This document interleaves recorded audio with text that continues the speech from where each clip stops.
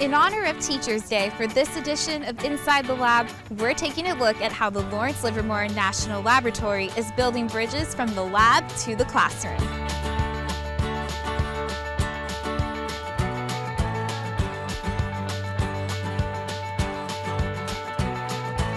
One of the ways the laboratory is helping bring cutting-edge scientific research to real-world STEM education is through the Teacher Research Academies.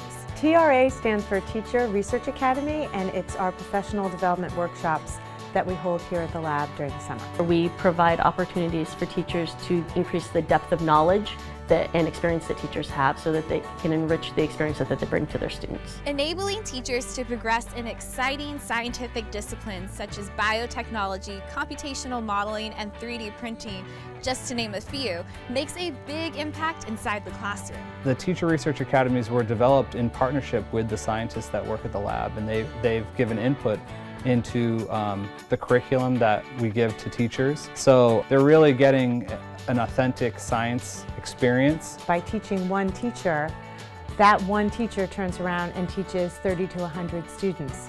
So the cutting-edge lab science that he or she learns in the TRA program is then disseminated to so many more students by that one teacher's learning new content knowledge relevant to the field that they teach and laboratory science. I did it my first summer after my first year teaching here at Tracy High, which was my first year teaching.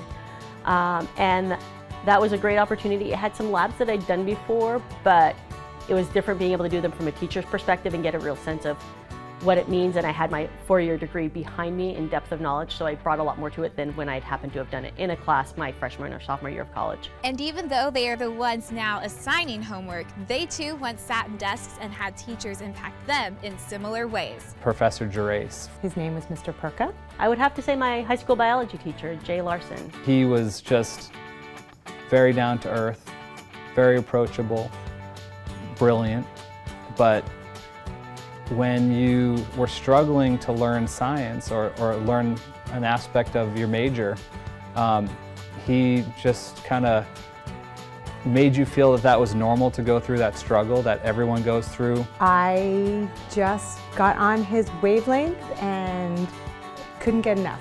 And I was that student who after class went up to him and said, I just have 3 more questions. I just have 4 more questions. And I really, really liked his class and came back my junior year and took advanced bio with him. And that class and that teacher set me on my career path to this day. She always would bring interesting stories, and she brought her experience because she had actually been an electron microscopist prior to becoming a teacher.